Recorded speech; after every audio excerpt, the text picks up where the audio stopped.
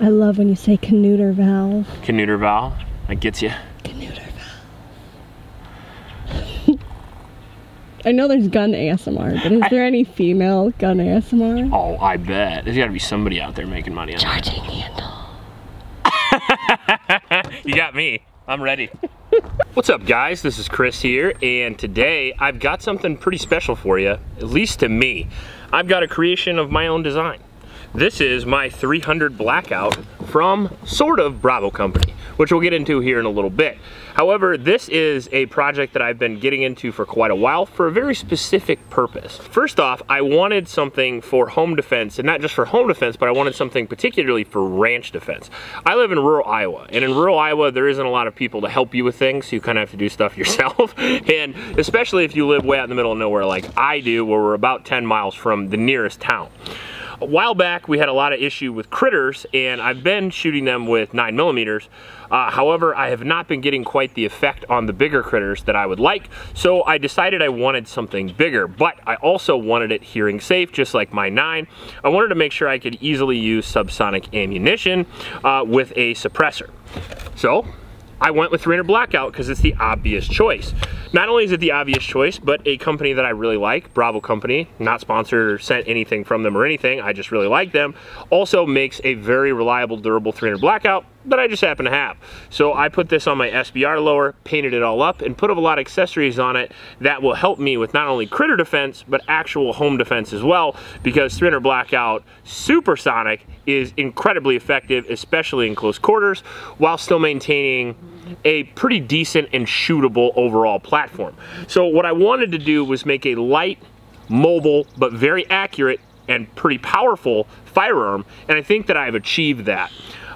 We've used a 300 Blackout upper, so it's got the BCM 300 Blackout upper and barrel. It's got an adjustable gas system with a V7's rail. It has a Surefire Mini with an Omega 9K, an aim point, mag pull, B5 system stock, and a 2A armament Balios lower. The reason why it's a 2A armament lower is because it is my SBR lower. So one of my two, I should say.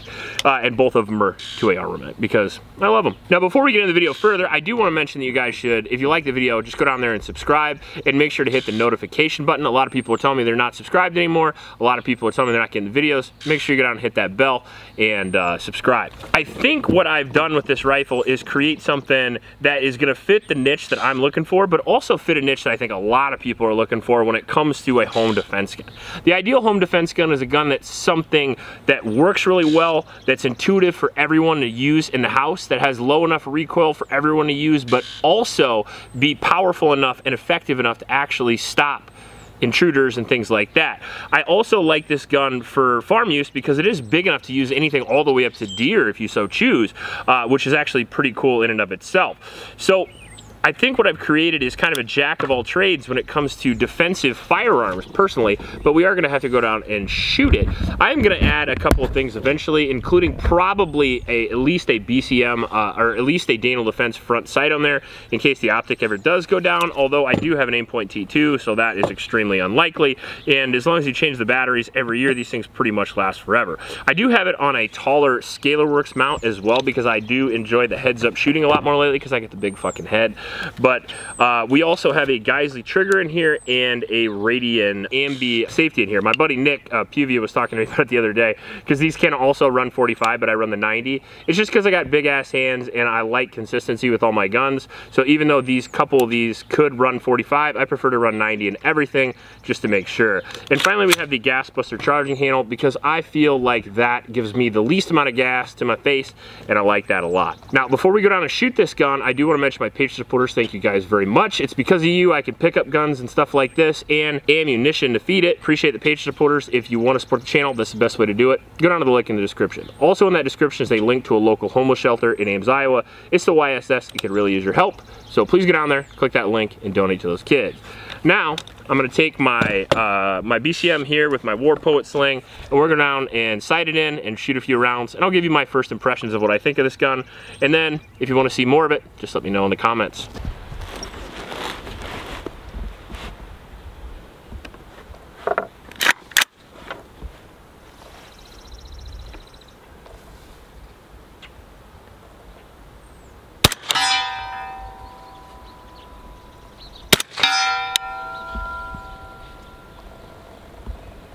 Where's that hitting that target? See any bullet splashes on that target? I don't. Huh. Okay. Would you like me to get my handy dandy spotting scope? Well, it's off that, so let me see this one more time. I see it hitting left.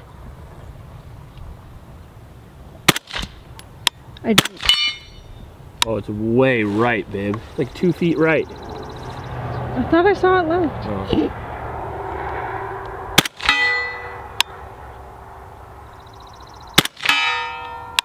Okay, so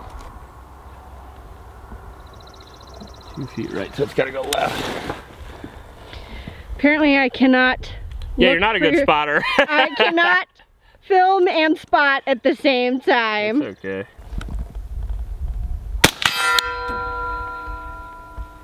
Why was that one so much more recoil than the other ones? Shitty ammo. I don't know. Oh. Fucking VMAX underneath. What? The super expensive Hornady VMAX underneath. Oh. That's my supersonic shit. I was like, why in the fuck is that? I must have like layered it in there for some reason. Like, here, have 4 or 5 rounds of cheap ammo, and then fucking, I was like, what in the hell? So you can be surprised. I guess.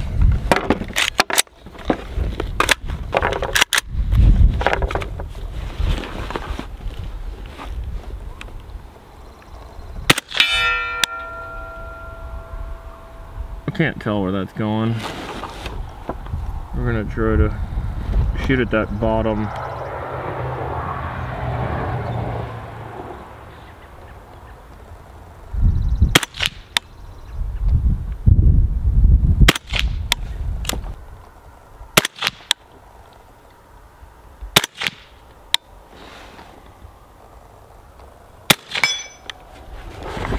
Bingo, bitches! I think we're pretty good, but let me take a last look.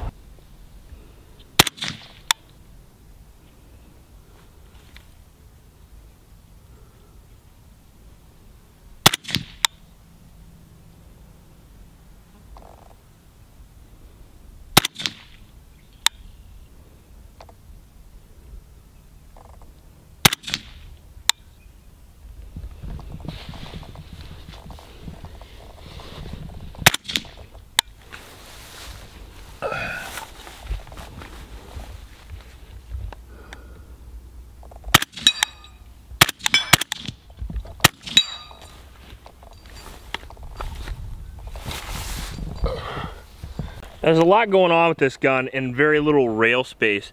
So it's actually kind of interesting how I've had to change things on the front of the gun back and forth a few times to try to get exactly where I want it to fit. It's not perfect, but there's so much stuff up there that obviously works. I mean, I love a vert grip on an SBR just because if you have a shorter gun, it's easier. It's an easier angle, in my opinion, on my wrist to go like that than it is to go like this. So it can bring my hand back a little further. And then the Mini Scout's like one of the best you can get. So far the suppressor's not heating up, but we're not shooting any crazy volume, partly because 300 Blackout's expensive and I just don't have a lot of it. I've got actually a lot of the Hornady defensive ammo, but I don't really want to shoot that. I've got a little bit of Cellar and Bellet target, which we were shooting, and now I'm going to be shooting the Freedom munitions, and I have a bug on me. But I'm not confident in the Freedom munitions, so hopefully it doesn't malfunction. Backs out a little bit much. Put it out for prone.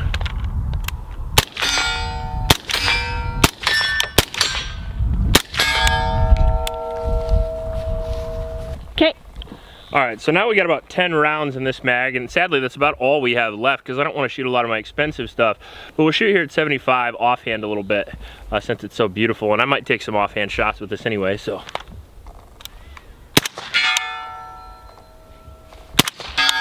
Is that, how quiet is that? Super quiet, super quiet.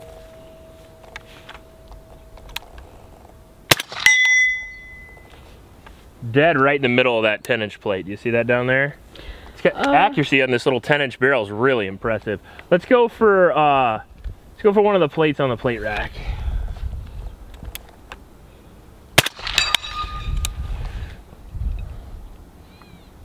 I mean, I'll take that all day long, especially for a little critter dispatcher.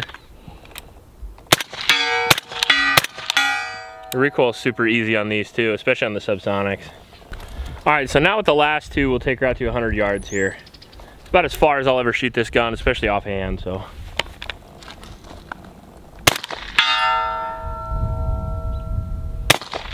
Boy, I missed the last one, that sucks. That's bad luck. I was going for that hostage plate, but either way. So I love the gun so far. Super lightweight, super mobile, super easy to hold up for long periods of time, which could definitely be important in a home defense situation, and stupid accurate too. My pretty little housewife with my badass BCM.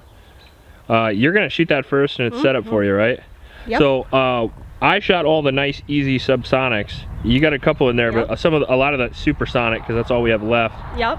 And I wanted you to try it, because, you know, I have to shoot this every once in a while, potentially. Yeah, it's true. To protect myself. Yeah, in case of rabid raccoons and such, remember? Yep. All right, so just go nuts, go whenever. Okay. Safety. Yep.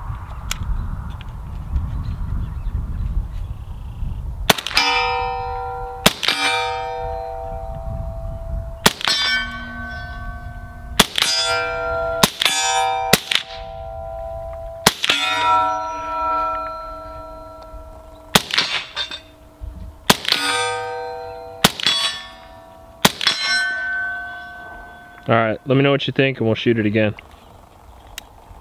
It's getting steamy up in here. Yeah? Steaming in my face a little bit because I shoot rifles left-handed, which everybody comments about. I am left-eye dominant, so I shoot rifles left-handed. I love this thing. Yeah? You built it with me in mind. I did. Because we are two vastly different sized people. Which is why collapsible stocks are so important. Exactly, exactly. But everything else feels really good. Obviously the recoil is sus.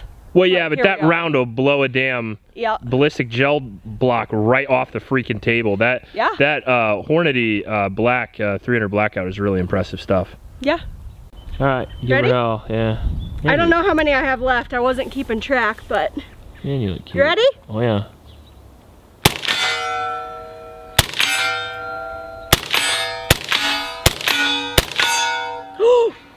Knocked the target over, huh? I did. I told you that thing hits. Oh, whoops. Oh, you knocked my big old steel target over. That's funny. I just painted that one too, dang it. All right. Yeah, we did.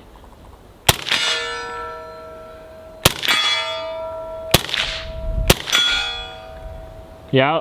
Yep. Aren't you a little badass? With a bruise on my shoulder now. Give me a few like that. And I'll move up closer. You ready? Ahead of you, yeah.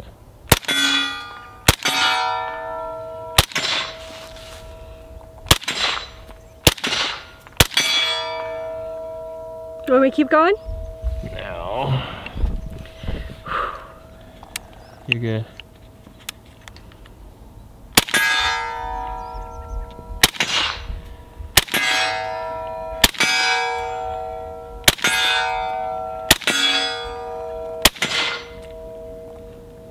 Good?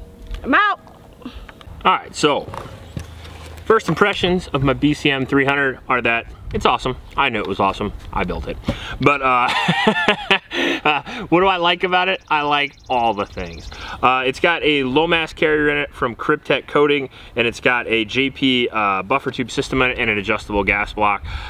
Very similar setup to a couple of my other guns that you've seen recently, and the reason for that is because it works. Not only does it allow you to adjust it per your ammunition type, but it also decreases the recoil to what you want it to be. And I know a lot of people say that, well, adjustable gas blocks, you'll decrease the gas to where the gun doesn't work anymore. Well, only if you want to. I mean, you are the one turning the wrench. So what I like to do personally when I adjust a gas block is I like to put one round in a magazine in, fire it, get it to where it locks back, and then I turn it up 2 to 3 spots above that just to make sure that it works when it's dirty in adverse conditions. And because of that, we were able to shoot well over 100 rounds today suppressed with absolutely no issues, and I did not lube the gun or anything like that. So so far it's been very reliable for me. I'm going to continue to test it, obviously, considering that this is going to be an important gun in my collection, and we're going to see a lot more videos of this. We're going to do some training videos with this and things like that, especially with the misses, because this gun is sort of built for her. What do you think? I mean, you shot it as much as I did. I felt very capable with it. I obviously was involved in the building of it and the deciding factors on like the furniture and whatnot, so I felt very comfortable with it. I feel like I was 99% accurate with it. There was a couple of misses, but not too bad. I like the taller mount. Yeah. So I don't have to lean my face over quite as much. That was the first time you've used that, right? The I think 197? So. Yeah. I think so. I really enjoyed it. The red dot was pretty great. I liked the hand guard. My little chopped BCM angle grip there. Yep, I like that. Whenever, I mean, the only problem I have with shooting rifles, because I shoot left-handed, is it always ejects funny, so I have to like crank my arm in a specific way so it doesn't go down my titties. Yeah, but, well, you know, tits-related issues are common with firearms. Burnt tits are a problem for me. However, I like everything else. Little bruise on your shoulder too from the Hornady. Yeah, that's got subsonic cellar and bellet is so low and so nice and easy to shoot and so quiet and lovely. But if you want to pack a punch, you can do that as well with 300 Blackout, which is very nice. This is set up for halfway between the two. I actually set it up on Freedom Munitions 150 grain because that's what I have the most of, even though ammo is trash.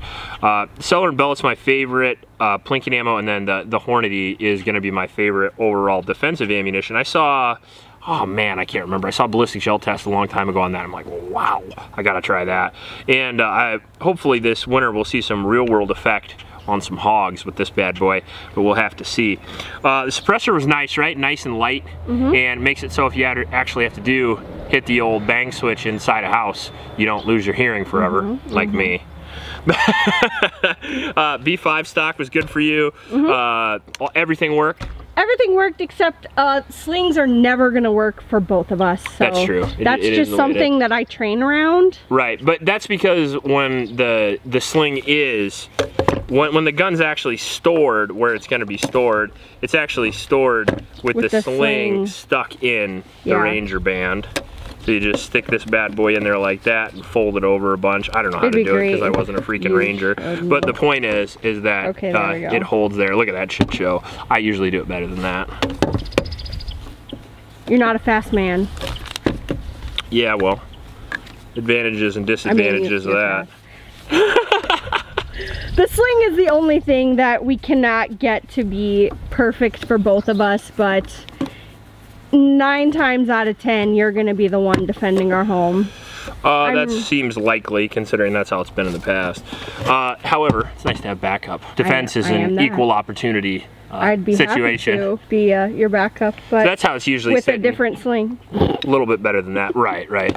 The Warrior Poet sling is an interesting concept in and of itself because it's not like my Vickers slings and some of my other slings, T-Rex arm slings and stuff, where you have an adjustment. It really is kind of set it, leave it, and then use the bungee system. And that might work for John, but I'm not the biggest fan of that. After I've had it on like 5 rifles now for 1,000 round reviews, so I've had a little experience with it. I prefer the Vickers sling, me personally, but I think that's just personal preference. It certainly works though, and I'm gonna leave it on there because I own the damn thing, and it works just fine. And it's already on there. It's true. Now it's banded up. It is banded up. Why would anyone want to take that off? Ready to rock. Last thing it's gonna get probably, I haven't decided whether or not I'm gonna put a magnifier on it yet, which is why it doesn't have iron sights. Everybody's like, oh, you gotta have iron sights, but it's fucking aim point. I mean, aim point, you can throw this, I literally have never had a single one of these fail. And I've had a lot of red dots fail, a lot. And aim point T2s, they don't fail. And I think they have like a fucking 5-year battery life. I change it every year, you're supposed to change it every year, but if you do that, you're gonna be fine. Regardless, I'll probably still put a front sight on it just in case, because 2 is 1 and 1 is none, that kind of thing. However, if I don't do that, I will probably put a magnifier on it. The only reason why I don't is because I don't know if I see a need for it yet, because it's easy to hit targets out to 100 yards with this, but we'll see how it goes. This gun might change up a little bit here and there, but for the most part, it's going to stay relatively the same. Most of the setup on most of my guns is the same. Geisley charging handle, Geisley trigger, Magpul XL grip, Surefire or Streamlight light. I like one or the other generally, but I also run Olights too. Good for the money, you know. As far as suppressors go, Mega 9K on 300 or 9mm, and then usually Whip Machine Canuter valves on my 5.56s. They're not the best, but they are super light, and I do own them. And suppressors can be hard to come by. I set up my sling a couple different ways. Lately, I've been trying it a little further out, but on this guy, it seemed like it just got in the way because the rail system was too short and my big old gangly arms were too long.